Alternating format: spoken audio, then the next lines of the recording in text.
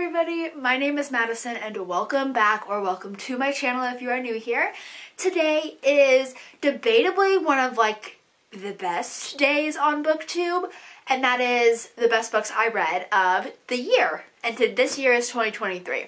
So I don't have 23 of the best books I read in 2023 like some of the cooler booktubers do, because I didn't read enough books to have 23 fantastic books, but I do have my top 5, and that's what we're going to talk about today. I'm actually really excited to talk about this video just because I don't really post monthly wrap-ups anymore to talk about the books that I absolutely adore or despise, and so this is my excuse to just have 20 minutes dedicated to the things that I loved this year, and I got 5 of them to talk about, so let's get started.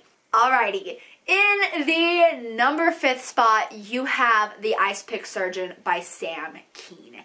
This was so good. Now, I only gave this 4 stars because it is a collection of 30 to 50 pages short stories. They're short stories, but they're nonfiction short stories about scientists who have used science as an excuse to do illegal crimes, and it is so fantastic. And I truly wish that I could give this 5 stars, because since reading this and finishing this in January, and it's going to be part of a video that I'm hopefully going to put out in 2024, so you'll see my opinions then and there. But since finishing this in January, I have not stopped thinking about it. It is just so good, and the science details are just absolutely disgusting in some of the short stories. And yeah, ever since I finished it, I have not stopped thinking about it. Specifically the STD chapter. That was insane, and I still bring this up to, mind you, random people. I still bring up this to so many people. It is insane. But the reason it doesn't have 5 stars is because some of the short stories, like a lot of short story collections, just didn't do it for me. In fact, the first 2 did not really pique my interest, and I don't know. I just don't think you could top the STD chapter. And so if you are just interested in illegal activities and you kind of want to hear something about the dark side of science that we all know exists, but they like to make us think that we're conspiracy theorists for thinking it exists, pick this up. It is so fantastic, and I promise you, I tell so many people about the STD chapter. It was so insane. It still haunts me to this day. I was on the edge of throwing up while reading that chapter, but oh, I love it. And that has to be that's the best chapter of this book, and that is why this book is just on this list, because Sam Keen has a skill, and I really want to read some of his other books. They're not like this. His other books are not like this, and I'm excited to see what he puts out in the future, because I think I'm going to pick it up. And I kind of want a copy of this book because I love it so stinking much, and that's kind of surprising. Next on the list, you have As Good as Dead by Holly Jackson.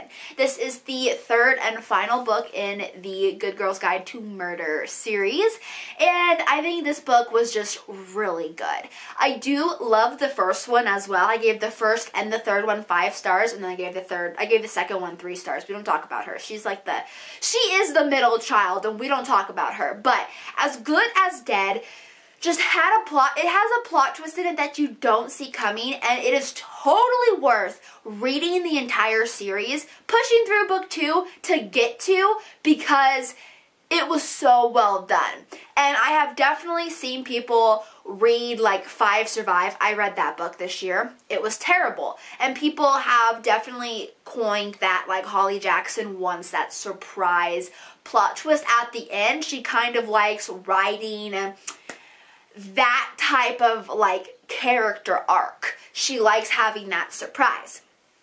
And I do agree. I think that she realized how addictive and successful that kind of jaw-dropping moment is when you are writing a book, and when you get to see the reader's reactions to that surprise twist, I imagine that's quite addictive.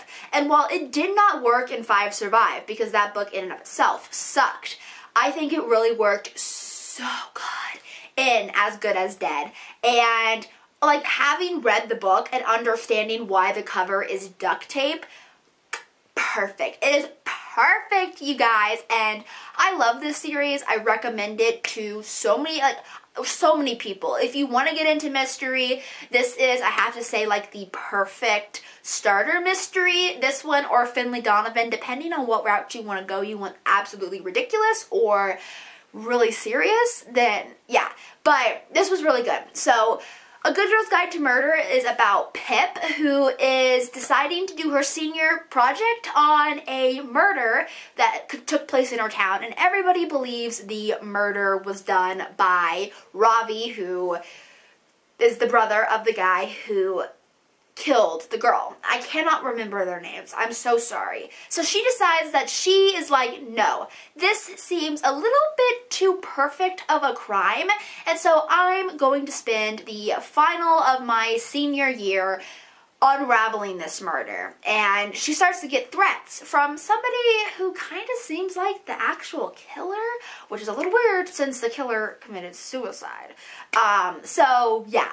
It is such a good series, and I really like this book, which is why I will give Holly Jackson's, like, newer release, like, something about the reappearance of somebody like that, because of how much I like this book and the fact that it's on my list of best books of 2023. Like, that is why I will give her a couple more tries before I'm done with her. But this was really good. Highly recommend. Alrighty, so we flew, well, we haven't flown yet, but we're flying with some dragons with number 3, because on my 3rd place you have Fourth Wing by Rebecca Yarros. And listen, Iron Flame is a big disappointment, and I feel like it is reflecting poorly on Fourth Wing, but I do remember listening to the audiobook in 3 days because I forgot about it and I couldn't renew it, and I had the audiobook checked out before the book blew up, and so when I wanted to renew it, it had blown up, and I was like, dang it, now I have to finish it. And so I was like getting up super early to like listen to the audiobooks. I didn't have a physical copy, and my library didn't yet either, and it was just really good. It takes you back to the older, like, the older YA fantasy, but it's older adult fantasy. It's not adult fantasy at all. It is poorly written fantasy, and I hate the main character's name. I hate the name Violet. I am very, very adamant about this, but I do not like the name Violet. I just don't like the syllables as they leave my mouth. I don't think they sound very good, but I will say that I really enjoyed this book, and I know, like, right now, like, it was really popular to love on the book, and now it's, like, really popular to hate on the book because people don't like Rebecca Yarros anymore, but I like Rebecca Yarros. She lives in Colorado, so do I. She adopted her, like, 6th child.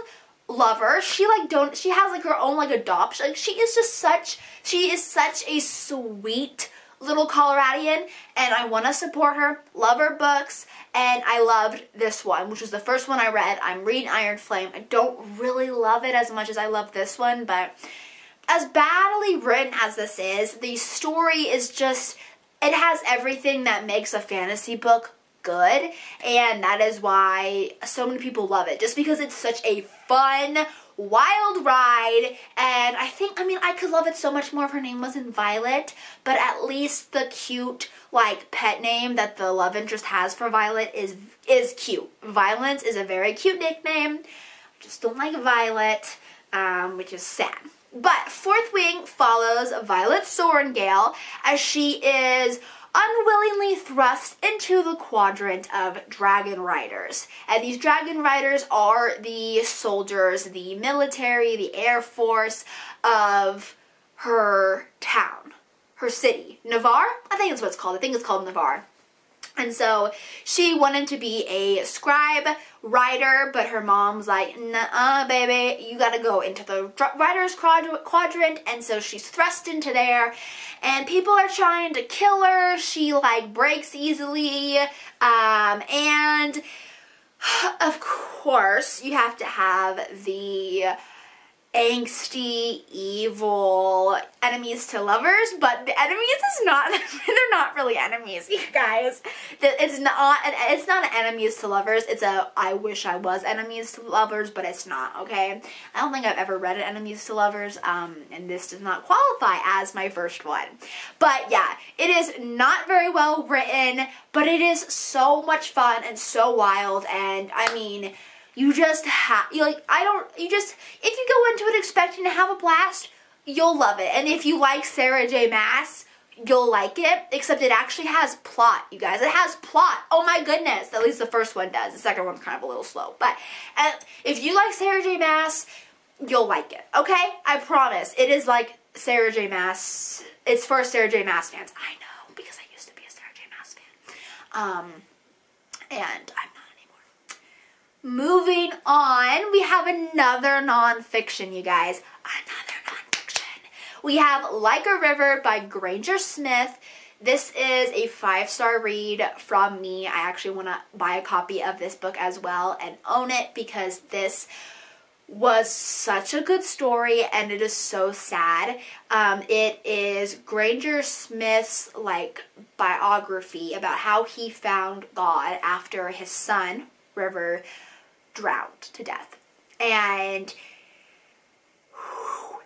it is such a heavy read. It is so heavy. It deals with dark topics because a 3-year-old dies and Granger himself nearly like KMH, you know, and it is so dark, but I knew when I started bawling my eyes out on page 4 that it was going to be a 5-star read. And after reading it for 4 hours and finishing it, getting to that 5-star, I mean, I knew.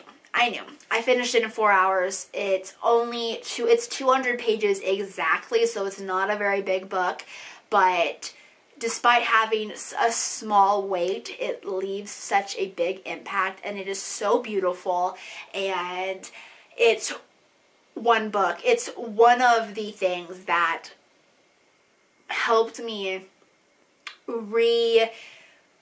get close to God again, and I appreciate it for doing that.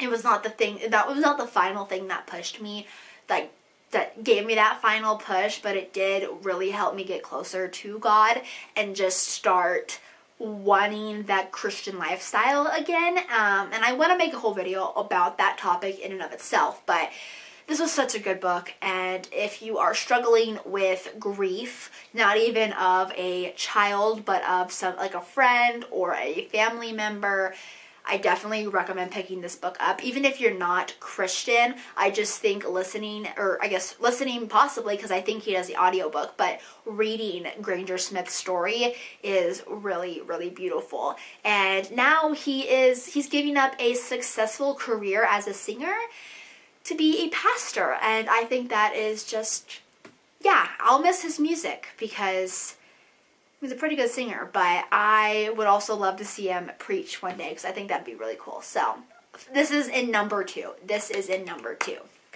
And in first place of the year, we have The Book That Wouldn't Burn by Mark Lawrence. Oh my goodness, y'all, this book is so good. I love this book.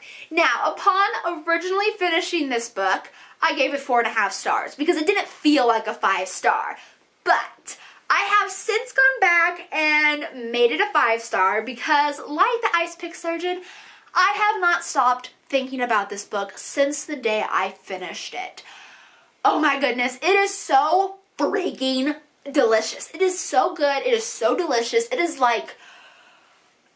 so Oh my goodness. Oh my goodness. I love this book so much. And it could have got Goodreads Choice Awards, and I wish it did win. I voted for it. I voted for it on the opening round. It didn't win, but I want you to know, Mark, I voted for it because this is fantastic. This is some good food, and it fueled my soul. It's still fueling my soul. I can't wait for the sequel. I can't. I'm so excited. I don't even know how to explain my love towards this book. So, like, I just love it so much. But basically, okay, so it follows a character named Lavira, and it follows her through several years of her life. But she is part of a desert town, and within the first couple of chapters, her entire town is murdered by a saber, which is like this weird beast, doesn't speak the language, likes to eat humans type of person. And they are taken, all the children are taken by the sabers for who knows what reason, and on the way of wherever the sabers are taking them, the guardsmen of the city that is within a walled city finds them, kills the saber, and brings them to safety within the walled city. Now, this is the first, like, 4 chapters of the book, so it's not really spoilery, but I had no idea what to expect going into this book, and whoo! I just freaking love all the characters. Oh my goodness, I love the characters. But okay, anyway, so they get taken into this walled city by my favorite, like, captain. Oh my goodness, his mouth is so freaking filthy.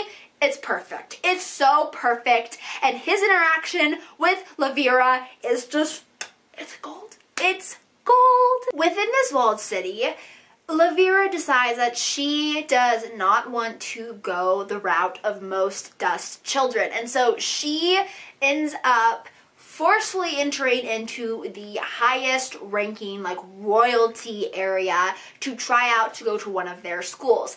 And because of this, she actually gets accepted into the library trainee position. And this is where she learns to be a librarian.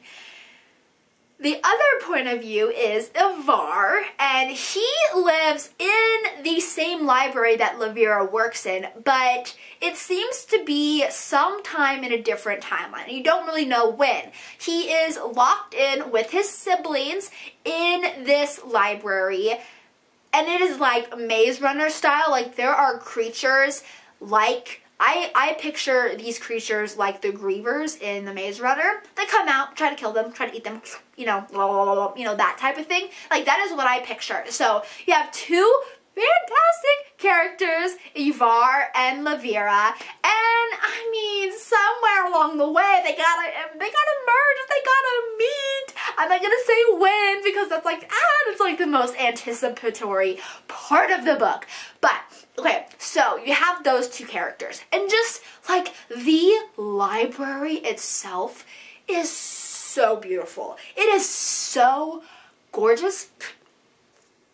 Was that spit? Was that dust? What was that? Anyway, the library is gorgeous. Oh my goodness. It is like 200 million miles long. It seems to be never ending. There are secret people and birds and creatures and fire and it is so good. Oh my goodness, it is so good. It is so good. It is so good. And like the twists, like okay, some of the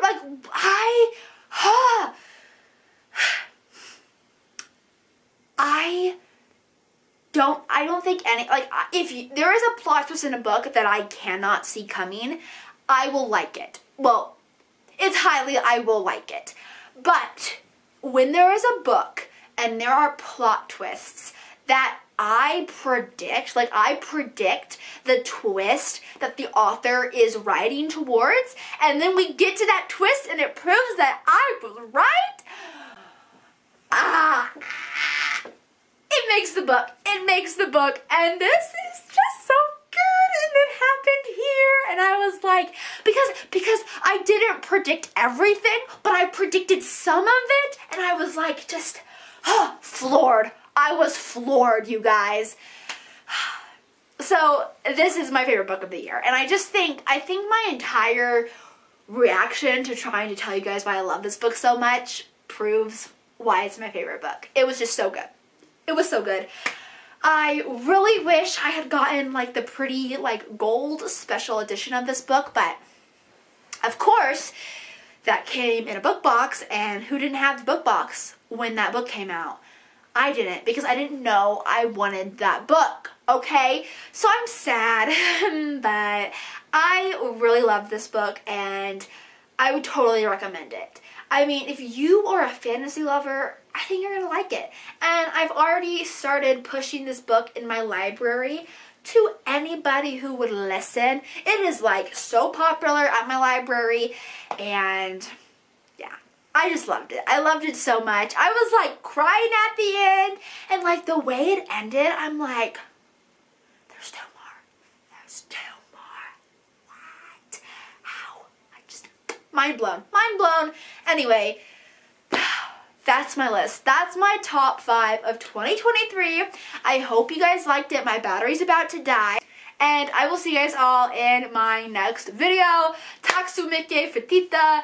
Au revoir. Hey do. Adios. Goodbye. Salut. I gotta go. My battery's about to die. Tell me your top 5 or tell me your top 1 in the description box or in the comments. Have you read any of these? And if you haven't, you should. Bye-bye.